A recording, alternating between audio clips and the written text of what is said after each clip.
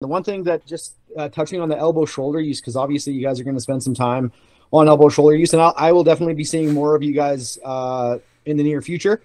But the whole thing with elbow shoulder use that is when we talked about the idea of blocking and reacting and understanding that elbow shoulder use is still a reactive save because we're not just filling space, we're making sure we're getting out of that space to make that save. But it's a shorter distance reaction to utilize with your elbow as you go into the save attempt. But the biggest thing to understand is that it's not just your elbow that is the save attempt. It's where your coverage actually comes from is from your lean.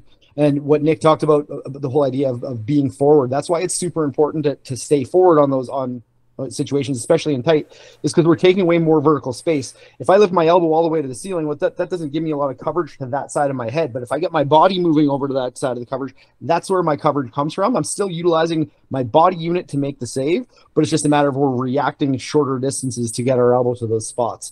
Again, once you drill it, you'll have a better understanding, but it's just a matter of like understanding that the majority of our saves that we make, especially nowadays, the way the game is played is they're reactive saves. If you had to break it down to the idea of like percentage wise, it's probably 90 to 95% of your save attempts are going to be reactive. It's just a matter of understanding the awareness of when we should be compact, but still being loose. The one thing that happens when we talk about blocking and eliminating holes is everybody thinks it's about space and they get down and they get super tight and they're rigid. And as soon as we're rigid, there's resistance. Anytime we're rigid, there's going to be resistance. If you try it right now and you flex your arm and push your arm down, you're going to feel that there's resistance there. Now think about having somebody throw something at you as there's resistance there and you have to try to catch it. It's going to be hard. Where if we're loose is fast. So even as we block, we're not blocking to be tight so no water can pour through there. It's a puck that we're trying to stop. We still have to have the availability of moving into a save attempt because at the end of the day, that's the important part of our job.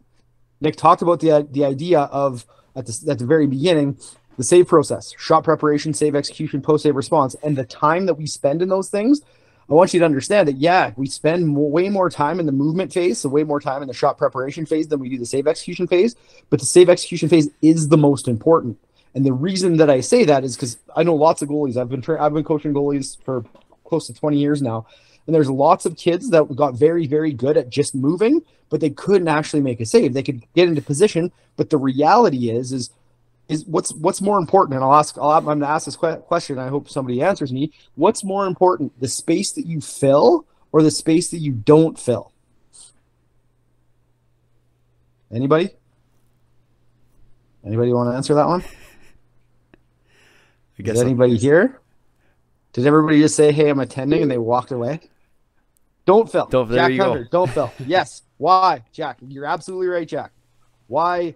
It's the space that you don't fill is more important. Why? Because that's where like the puck can go. That's where goals are scored.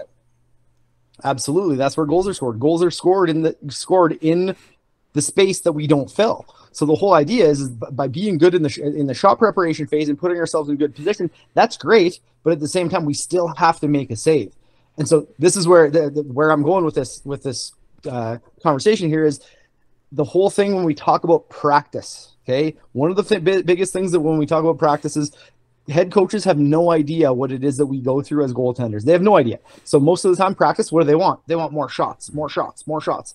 I'm going to tell you right now, that's the last thing you need. The last thing you need is more shots. If you think about a game, let's just say 30 saves a game on average, we'll say. I know lots of you have more than 30 saves a game, but 30 saves a game on average.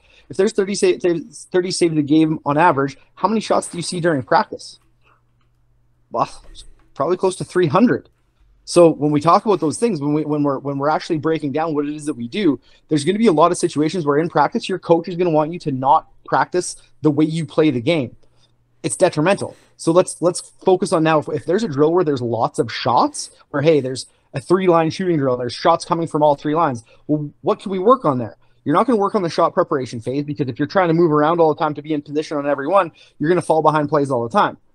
You're not going to work on the post-save phase because if there's 3 shots, you make a first save and you follow a rebound and it goes the other way, second guy's coming into an empty net. So this is where we can get into the idea of our save execution.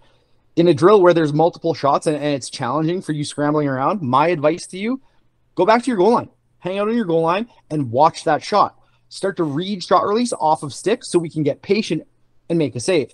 I would rather see you in situations where there's multiple shots. I'd rather see you track a puck all the way into your own net than be 3 feet on top of the blue paint, scrambling around trying to compete to make a save, because we're not actually working on anything. It's actually detrimental, because in a game you're not going to play out that high. So when we start to read shot release a little bit more, what that allows for us to do is it allows for us to understand pattern recognition. When I say pattern recognition, how the shot's coming off the stick, slap shot, snap shot, toe drag, pull, push, pull. We start to read those things a lot more.